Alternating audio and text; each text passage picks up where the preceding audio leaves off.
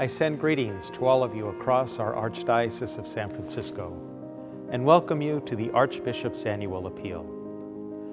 We hope in this brief program to share with you some of the ministries that your dollars and this campaign support. Our combined efforts help so many worthy causes: Catholic education, ministry for young adults, marriage and family life, ethnic ministries, priestly formation, and many others. I join with King David, who prays, "You are my God, I give you thanks. My God, I offer you praise." As your bishop, I am continually inspired by and grateful for your generosity towards the works of God and the needs of the Archdiocese.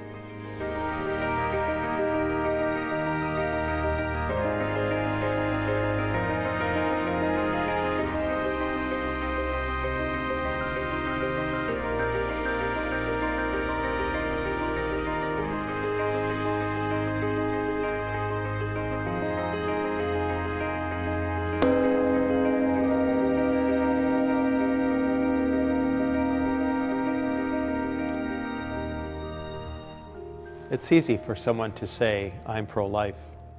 It's much more challenging to commit to providing medical, financial, and emotional support throughout and beyond a real pregnancy. Currently, 15 archdiocesan parishes participate in the Gabriel Project, in which volunteers referred to as angels adopt a woman early in her pregnancy. This service is direct, personal, and literally a matter of life or death for the mother-to-be and her child. Your generosity in response to this year's appeal encourages the development and strengthening of the culture of life throughout our Archdiocese. I was 6 months pregnant. My fiance and I were struggling with housing and money, and we really needed anything that would help us with the baby. One of my social workers had referred me to Gabriel Project. The Gabriel Project is a parish-based ministry to help pregnant mothers in need. We assign mentors, we call angels, to assist the mother throughout her pregnancy and somewhat beyond. I'd called the 800 number, and one of the angels was able to set up an interview with me. Many of the women who call us are under some kind of a duress. They don't have any support at all from their family. In fact, they have been rejected by their families. I wasn't embarrassed to make the call because I knew it's people trying to help out with my baby and myself. It could be helping them find housing, it could be helping them with food, it could be helping them with materials for their babies. We were at the hospital when she had the baby. To see the baby in a mother's hand is like God's perfect love for humanity. So she called me, and the first thing she needs is a shelter. We get together every first Saturday of the month. It's very important to get the parishioners involved because our small team of angels, it could be 2 to 10, they represent the pastor, they represent the parish community, and they represent Jesus Christ. It's good to get the mothers this kind of formula. The angels in our parish are both men and women. This ministry is not just a Good Samaritan thing in a secular way. It's basically really true Christian discipleship because they were really hands-on as mentors. They were so kind-hearted, and they were really willing to listen out to my needs and what I need help with. These angels are very special. Many people don't realize how much their help is needed. Any person, man or woman, can become an angel. I love babies. And when I retired, I told myself I should spend some time for the work of the Lord, and the Gabriel Project gave me that opportunity. Alex and I want to go to school, so both of us are looking forward to start a career. Ruby is now 1 year and a month. She's growing, and every time she does see one of the angels, she gets excited. My faith has definitely grown with God. The Gabriel Project's been amazing. With their support, we're able to really appreciate the blessing God has given us both. The notion of justice in ancient times called for an eye for an eye. Jesus, who moves us in his mercy, commands each of us to forgive those who harm us. Restorative justice, through a ministry of presence, helps victims of violence find a sense of peace and forgiveness.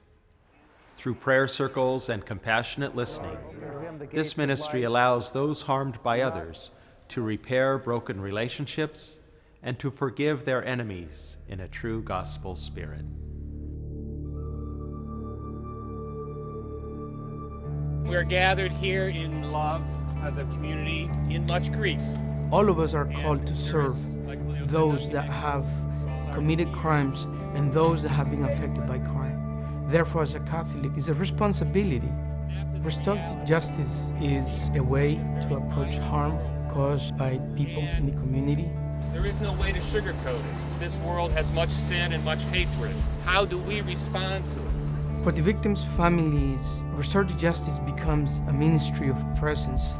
We become present on the streets, and the community feels that someone cares.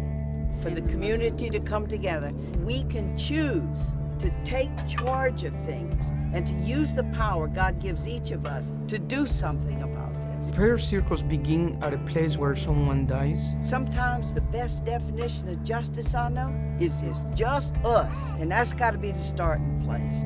Most people, including the family, live with the sense of hope because we've left a message of faith and love where the person has died.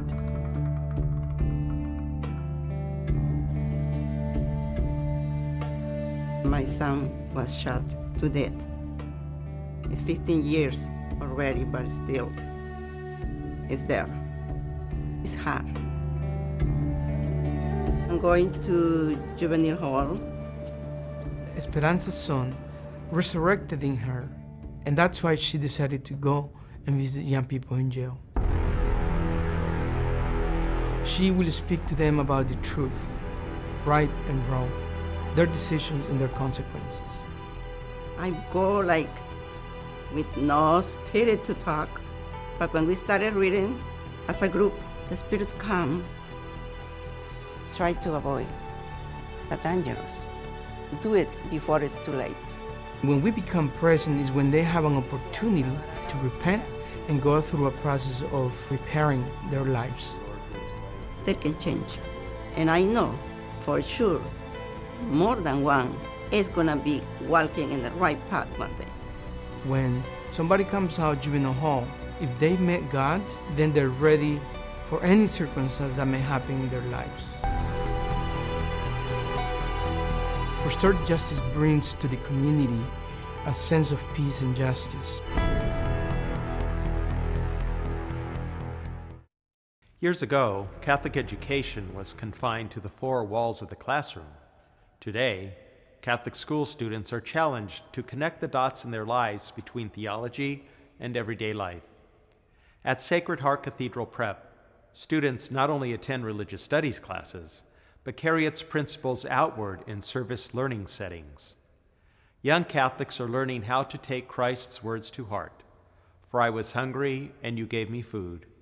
I was thirsty, and you gave me drink.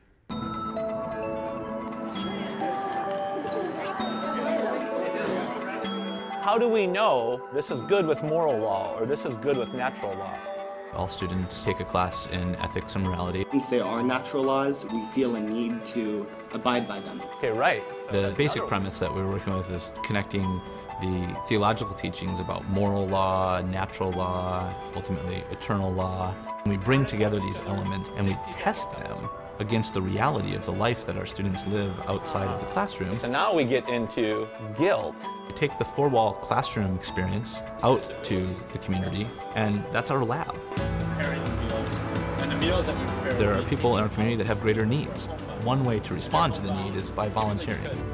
We went to Project Open Hand, which is an amazing organization that does food outreach in San Francisco.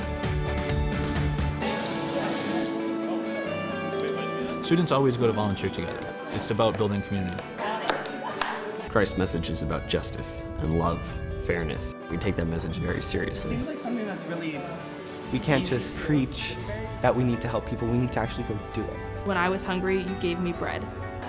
This so-called bread could easily be representing time to help somebody else. I really think that it's our duty and responsibility to help people. They have this power to give. I have plenty of time to go and do service, and I have plenty of resources to help these people. Our hope is that when they move from the four walls of the school, they want to be a person of service. So we show them how to choose that lifestyle. It's embedded in everything we do. If it can make someone else's life brighter, why would I miss that opportunity?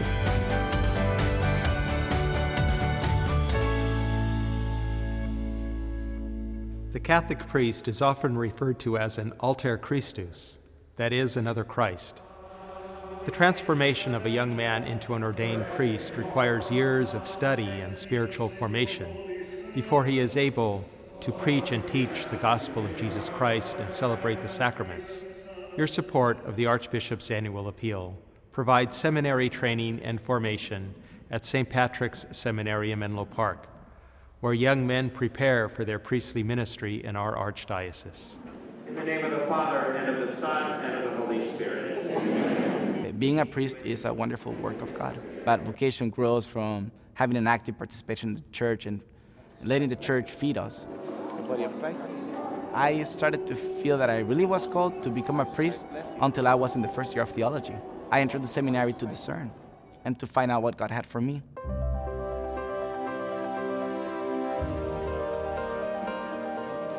God is calling me to the priesthood. He has shown that throughout my life. I was born and raised in San Francisco. I was influenced very much by my family, in particular by my grandmother. She's the one who really taught me how to pray, brought me to Mass. She's really the one who inspired me. I get up about 6:45. Morning prayer starts at 7:30.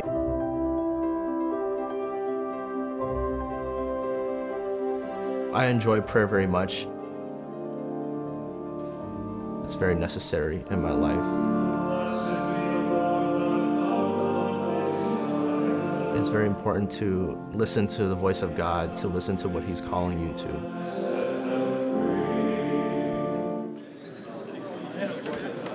Then we have breakfast together as a community. Studying really hard already. I am. There are a number of guys studying in my class. They come from all different areas in the West Coast. It's a great community here. The first class starts at 9:40 and I have class throughout the day. That chapter is on the implicit Christology of the Synoptic Gospel. We need to study philosophy and also theology. So after second theology, I'll be going to my pastoral year. And after pastoral year, I'll be going to third and fourth theology. So that's kind of the road ahead of me. I think we're all called to service, whether we're called to become priests, sisters, married life, or so forth. We're all called to give up ourselves, modeled after Christ, who came to serve and not to be served.